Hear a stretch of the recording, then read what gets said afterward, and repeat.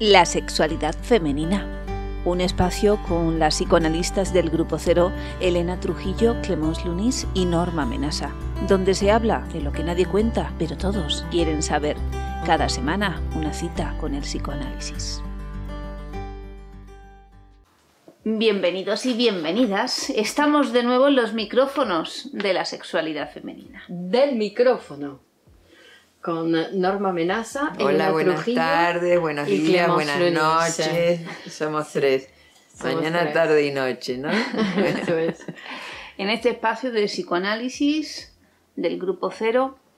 Y tenemos, siempre lo anunciamos, tenemos un correo electrónico abierto a nuestros oyentes, hombres y mujeres, que pueden escribirnos. Y de hecho, varias son las personas que nos han mandado consultas y si os parece, pues vamos a compartirlas y a que, bueno, que estos micros sirvan también para abordar para todos esas problemáticas. Una de ellas dice: quisiera saber cómo superar la represión sexual femenina.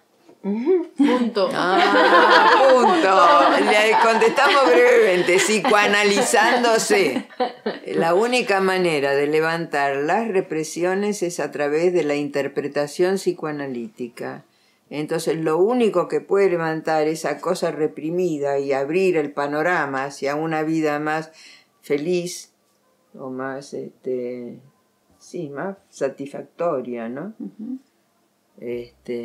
Es a través del psicoanálisis, ¿no? Con una interpretación, es decir, crear un mundo de palabras nuevo donde también esté incluida la genitalidad o esa represión sexual a la que alude, donde esa sexualidad seguramente se va a transformar y va a ser más libre, va a ser más adecuada, va a ser más posible, ¿no? Porque lo que hace la represión es mandar al fondo a sucumbir.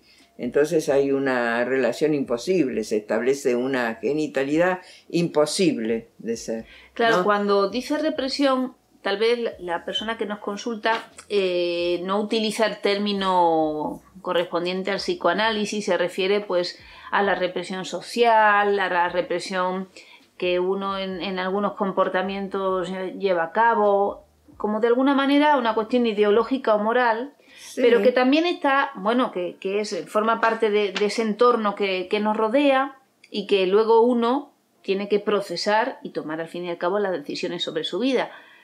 Pero que a la vez, como todo eso no lo podemos modificar, tenemos que empezar por trabajar por nosotros mismos. Y ahí la indicación que hace Norma, el trabajo personal que uno realiza en su psicoanálisis, en el tratamiento psicoanalítico, que uno comienza con un psicoanalista, te permite un reprocesamiento de cómo uno decide, de cómo uno se relaciona, también en las relaciones afectivas, sentimentales, sexuales, pero también cómo uno se posiciona frente a eso que desde el exterior te viene como está bien o está mal, ¿no? También una madurez. Claro. En esas cuestiones. Y después sería una cuestión de conversar, porque a lo mejor es una timidez sexual. Ajá. Claro, como una inhibición. Una inhibición, ¿no? Por ahí no es el término que ella usa, represión. Claro, porque además es un poco como cuando uno realmente está reprimido, no sé si se da cuenta tanto de la represión que le acecha, ¿no? Que le viene, que padece de esa cantidad de represión, por sino que suele justificarlo su actitud, no lo ve como un resultado de una represión. Sí, hace síntoma ahí, ¿no? Cuando no sabe, no llega a poder ponerlo en palabras. Que al ponerlo ahí en palabras es verdad que lo ve como que huele que hay otra cosa, ¿no? Sí. Que pasando la barrera de la inhibición puede tener otro mundo. Por eso hay que hablarlo, hay que conversarlo, hay que porque llegar a un diálogo. Vale, ¿no? Que follar o no puede ser relevante, pero sobre todo los efectos que la represión sexual tiene sobre una mujer o sobre un hombre son muy amplios. Sí. Es una represión intelectual, es una represión en el desarrollo creativo, a la hora de hablar mismamente. Entonces, claro, el trabajo del psicoanálisis te libera, ¿no? te libera y te ayuda aclara el panorama, que a lo mejor no es una cosa tan profunda, sino que es alguna cosa más superficial, como una moral que impide, o una inhibición, una timidez, porque hay mujeres que le tienen miedo a los hombres. Bueno, y hombres que le tienen miedo a las mujeres. ¿A los hombres o al sexo? Y bueno, en el sentido sexual, ¿no? Hay como un miedo a acercarse a ese diferente que anda a saber lo que me va a hacer, ¿no? Que además tiene el poder de no solamente de meterse en mi cuerpo, sino de modificar mi cuerpo, ¿no? Ya es una entrada en un ámbito, no solamente por la defloración en las vírgenes, donde hay una penetración en el cuerpo, sino que después está la deformación del cuerpo por el embarazo, donde pierdo la arquitectura anterior y tengo otra estética, otra forma, ¿no? Y eso a veces asusta también, por eso habría que conversar, ¿no? Sobre eso que esta señora habla de represión, habría que ver, ¿no? ¿Qué es lo que le pasa realmente? Así que bueno, la animamos a esta persona que nos escribe a que contacte con un psicoanalista, que no tema eso, que le va a abrir un espacio para aprender a hablar. La sexualidad femenina radio @gmail.com. La sexualidad femenina radio @gmail.com. Bueno, tenemos otra consulta. A ver. Nos dice: necesito de su ayuda. Mi pareja sacó el tema de que quiere hacer un trío. No sé si está bien o mal, porque pienso que si no se lo doy, lo hará en otro lado. ¿Pueden ayudarme? Estaré agradecida a todos ustedes. Bueno, lo primero... ¿Se lo dirá por nosotras porque somos 3? Es otra circulación, ¿no? Con el tercero. Ya ella va a tener que hacerse responsable de su deseo. Porque él puede pedir, pero eso no es lo importante que él pida. Hay que ver cuál es mi deseo, qué me pasa a mí que hice que él produzca y que me diga esa frase donde me invita a un otro tipo de sexualidad. Donde pueden ser 2 hombres y una mujer o 2 mujeres y un hombre. También es otro trío. ¿No? De 2 hombres y una mujer es otro trío. Entonces habría que ver también cuáles son las fantasías de ellas, qué es lo que ella imagina, porque parece que a pesar de una cosa de rechazo, hay también una cosa que le picó. Claro, y que le gustó. Si no pregunta, claro, ¿no? Si no pregunta. Por supuesto. No, a ver si no lo hago y él se va con la otra o lo hace en otro lugar, dice. Pero pregúntese por su deseo. Después en la sexualidad está todo permitido, ¿no? Pero da como miedo también, ¿no? Da miedo, y sí, porque es otra estructura, no es la estructura de una pareja donde ella ya conoce cómo funcionan las cosas. ¿Y por qué esa sensación de que se conoce o aparentemente está muy definido, más controlado, que él te quiere y está contigo, más controlado que cuando aparece ese tercero, como que se recuerda el deseo y en la pareja está como ya definido, me desea? No, a mí me parece que es una innovación en la pareja, ¿no? Algo pasó ahí donde se leyó que a lo mejor el deseo estaba decaído y a lo mejor quieren recuperar el deseo de esta otra manera, ¿no? Haciendo una triangulación o haciendo algo nuevo dentro de la pareja, a ver qué efectos tiene. Claro, pero que hay mucha incertidumbre, ¿no? Porque es verdad que cuando uno está acostumbrado a la relación de a 2, de repente meter otro elemento... Porque a algunos se le ocurre meter un niño, meter al bebé, ¿no? Porque va a perturbar la relación de uno como del otro. Sí, pero pueden gozar los dos, ¿no? Que sí, que... Digamos que también hay... Que la incertidumbre y las fantasías ahí que vienen es un mundo. ¿Verdad, doctora? Sí. No nos vamos a preguntar por las experiencias personales, pero entonces lo que sugerimos a esta persona que si ella está firme y ella se pone en contacto con ella misma, con sus deseos, va a aprobar o va a desaprobar. Es una respuesta que ella la tiene. Pero tiene que vivir. Digo, porque es como el plato, te ofrecen, ¿quieres un plato de cachicruguarí? ¿Pero qué es eso? prueba, prueba. Claro, hay que probar. Bueno, que pruebe, pero que no se vuelva loca, por favor. ¿Pero ¿no? por qué se va a volver loca? Por los celos. Recuérdale el email. Bueno, Eso por sí, todas, claro, que está eso en juego, pero de todos modos ya está, es como, ya está abierto. Ya está, el tipo se lo ha presentado, ya está, la puerta está abierta. ¿Qué hace? ¿Se queda en un lugar? La puerta está abierta, tiene que pasar. Tiene que pasar y después, claro, tiene que arreglárselas con lo que va a pasar. Eso sí. Le podemos recordar el correo electrónico si luego quiere ser ayudada por un psicoanalista. La respuesta la tienes tú.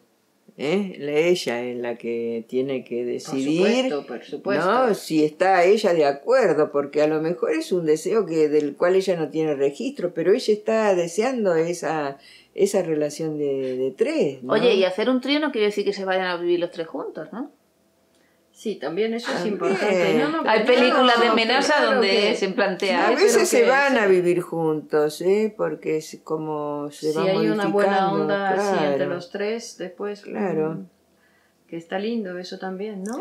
Pero hay que tener en cuenta que los celos ya sería, viste, como una cosa que tiene que estar más, no tan salvajes, sino más controlados los celos. Pero los celos se van a ir cuando ella reconozca que ella también gozó en esa relación, ¿no? Donde la otra también es un amor para ella, o el otro es un amor para ella, ¿no? Es decir, que el tercero también forma parte de mí, ¿no? Que no hay exclusión. Sí.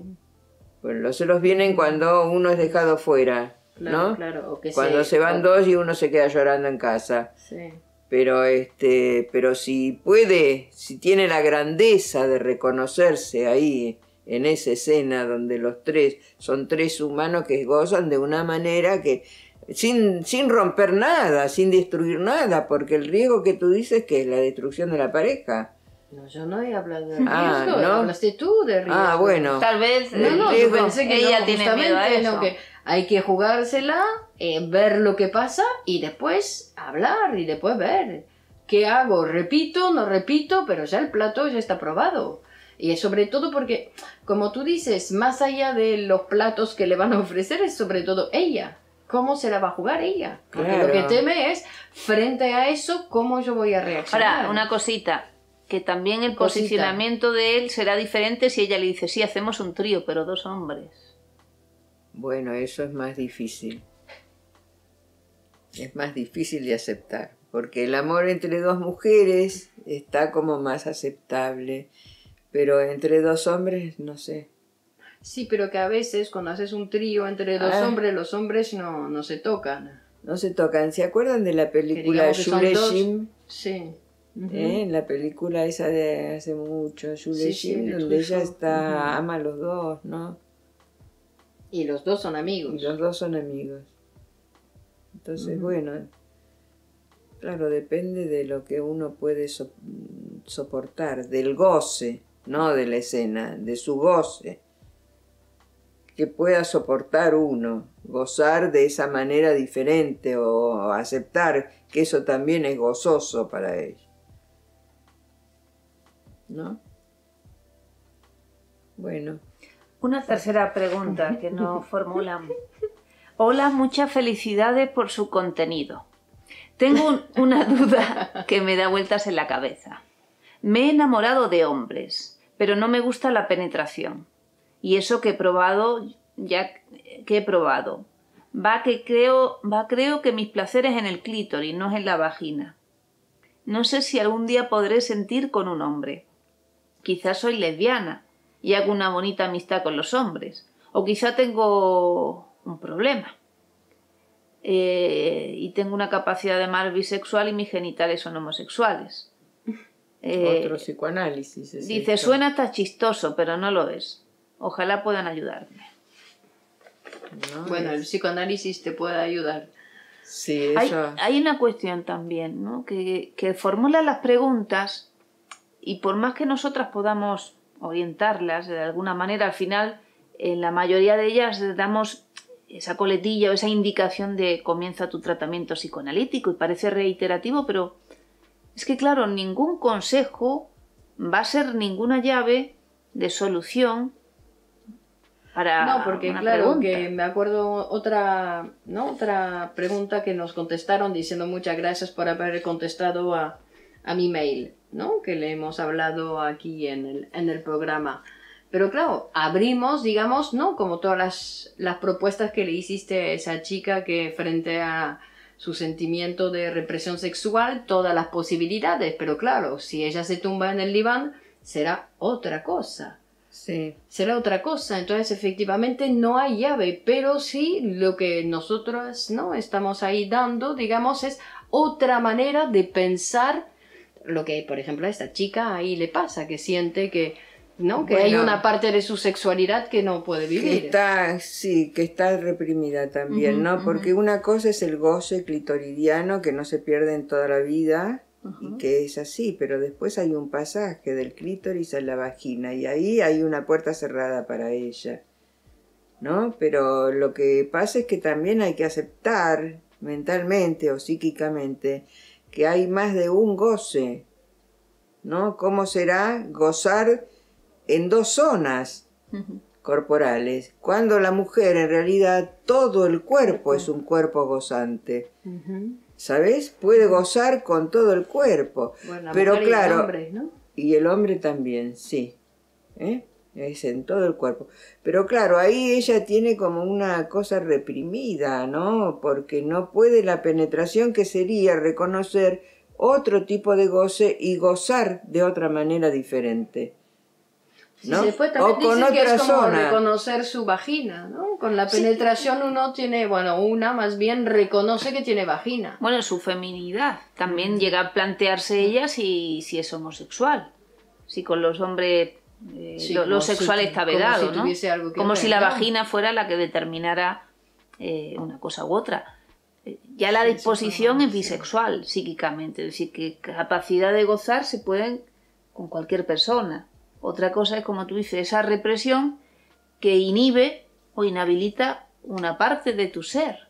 Al igual que inhiba en las palabras, y está inhibiendo un órgano muy importante para el goce femenino. Bueno, se goza por todos los agujeros del cuerpo. Claro, es lo que iba a decir, ¿no? Porque después a veces es justamente, en lugar de insistir sobre la vagina, se va al ano, se va a la boca. Claro que hay... ¡Ay, qué escándalo! ¡Ay, ay, ay, ay! No, pero suave, es así, suave. ¿no? Es donde asienta teóricamente en todos los agujeros del cuerpo, Sí. es donde asienta la pulsión, que es el límite entre lo psíquico y lo orgánico, pero todos los agujeros del cuerpo, ahí está, la boca está llena de pulsión, por eso hay, ¿no?, las enfermedades de la boca, la bulimia, la anorexia, ¿no?, el hablar, que sería la sublimación de esas pasiones, ¿no?, pero con todos los agujeros se puede gozar, eso es desde el Kama Sutra hasta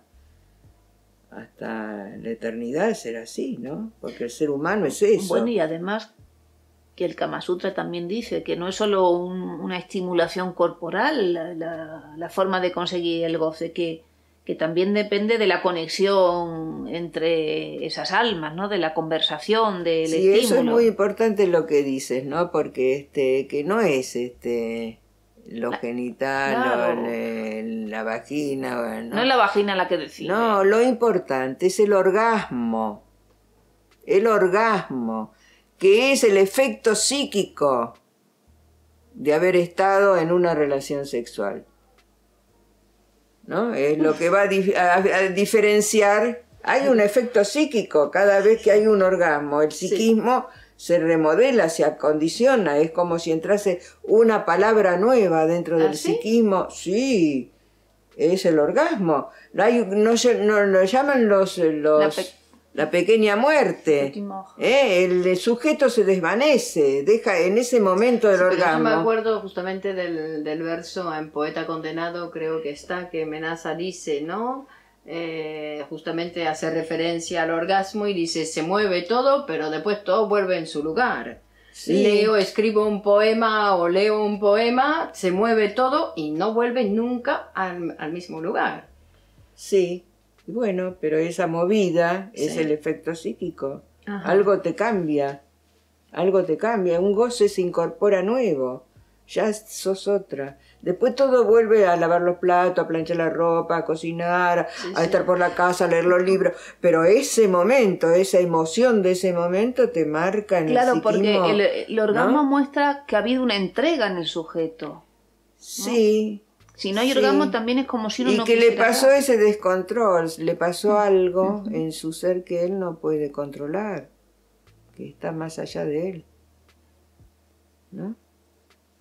Porque mirá cómo separa la fisiología o la medicina, cómo se separa, ¿no? En el hombre se ve con claridad. Algunos piensan que es la eyaculación lo importante. Y el hombre tiene orgasmo sin eyaculación a veces. Entonces ya lo fisiológico se despeja. Ya no es más el orgasmo y la eyaculación. Ya puede tener orgasmo, es decir, efecto psíquico de esa relación, sin tener eyaculación. Digamos que son, ¿no? Son conceptos que también hay que tener en cuenta, que no todo va a pasar, ¿no? Porque si tenés vagina y no podés gozar con la vagina, tenés una frigidez, tampoco vos llegás al orgasmo, ¿no? Ya también está fallado eso. Que depende más no tanto de la anatomía, ¿no? Como ella parece que lo plantea. Sí, porque además la anatomía es imaginaria también, que no es el... Claro. Que hay ¿no? Que el cuerpo se va constituyendo. No, yo le diría que aprenda a gozar con otras zonas, que le va a ser muy placentero además.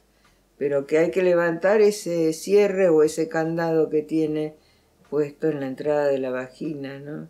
Claro, y en la entrada de todos los orificios debe ser. Pero claro, sola no se puede. Claro. No es una cosa de concienciarse y que ella ahora se ponga a leer libros, como a veces hay personas que quieren ese camino de soledad. Y no se puede solo. Alguien va a tener que hacer partícipe, al igual que la relación sexual. Claro, como del mismo modo, claro. ¿No? Entonces, quizás puedes decir, entonces, masturbándose lo consigue, ¿no? Pero con el hombre no. Que no somos pesadas, claro. Que le decimos que psicoanalizarse, al igual que algo le entrego al psicoanalista, porque le voy entregando mi curación, ¿no? Ese nuevo ser que voy siendo. Bueno, ahí voy aprendiendo eso que luego va a ser necesario en mi vida, que es entregarse a los otros para poder amar. A lo mejor es un miedo que tiene, o un prejuicio, ¿no? Porque cuando decimos que se goza con todos los agujeros del cuerpo, el oído goza cuando escucha la palabra, goza ahí, escuchando. El ojo goza con las imágenes, por eso el cine es un goce de la mirada, ¿no? Y entonces hay que ampliar el espectro de ese goce. No solamente es en el clítoris o en la vagina. No. A ver, ponemos en juego todo el cuerpo. Claro, por eso que la sexualidad es un terreno de creatividad, ¿no? Un terreno para inventar. Y la boca goza desde que uno nace. Ya está la boca, la historia de la boca. Bueno, para terminar gozando, hablando. Uno goza hablando, ¿no? No solamente comiendo o no comiendo, no sé qué función fisiológica de la boca. Hay que pasar de la comida a pronunciar las palabras. Porque si no se termina gordo. Y si no, se termina gordo.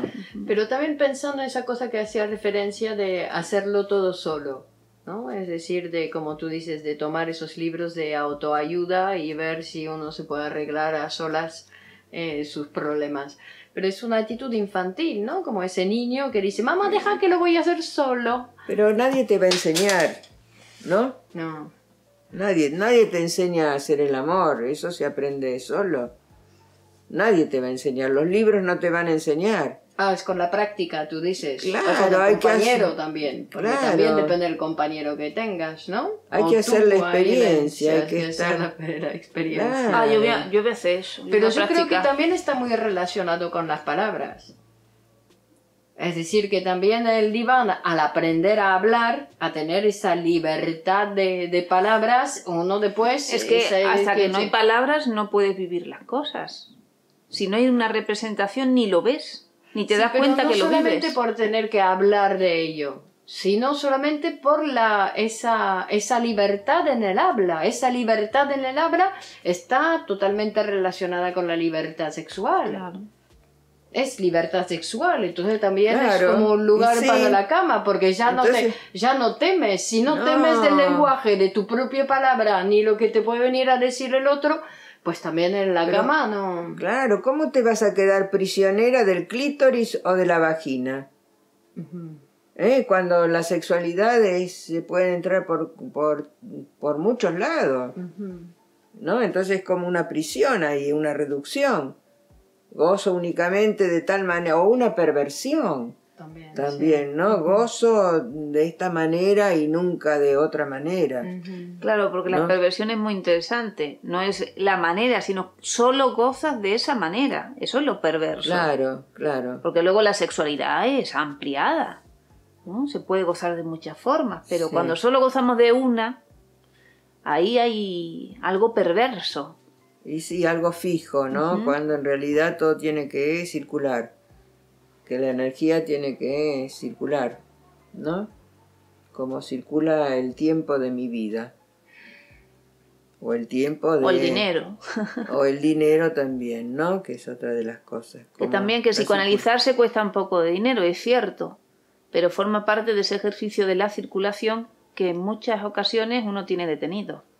Y por eso no le funcionan las cosas en la vida. También, ¿no? Entonces, que es todo... Se arreglan varias cosas a la vez. Es una cosa así interesante. Es un invento el psicoanálisis. La verdad, aprovechémoslo. Recordamos que tú también puedes escribir a la sexualidad femenina. De acuerdo, Helena, lo haré. La sexualidad femenina radio @gmail.com, la sexualidad femenina radio @gmail.com. Pero a lo anónimo, que no diga que eres tú. Si desean comenzar su psicoanálisis, escríbenos. O para consultas así, para hacernos hablar. Bueno, o por solicitudes de otro tipo también. Nos pasaremos a las personas indicadas. Muchas gracias por habernos escuchado y, muy importante, compartirnos en tus redes sociales, suscribirte al canal de YouTube, compartir, porque si cada vez somos más, vamos a hacer este espacio mucho más interactivo, divertido y productivo. Así que, bueno, gracias y continuamos la próxima semana. Adiós, buenas tardes. Adiós. Adiós, adiós. La sexualidad femenina. Un espacio con las psicoanalistas del Grupo Cero, Helena, Trujillo, Clémence, Loonis y Norma, Menassa, donde se habla de lo que nadie cuenta, pero todos quieren saber. Cada semana una cita con el psicoanálisis.